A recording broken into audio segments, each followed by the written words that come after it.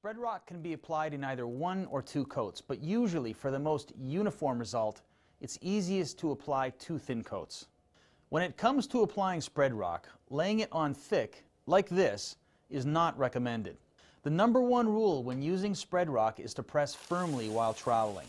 It should be applied at less than 1/16 of an inch thickness to really compact SpreadRock's stone mixture tightly against the surface. It will also help to ensure that you achieve the surface coverage you expected when you started, and lower your project cost. Hold your trowel at about this angle, and just spread it down. The secret to achieving a seamlessly smooth finish is to work wet and wet, applying product in repeated passes, moving along the surface continuously until you reach a natural breaking point, like a grout line or expansion joint in the surface. To remove ridges or other minor flaws as you go along, your Daich Coatings plastic smoother will generally get rid of them.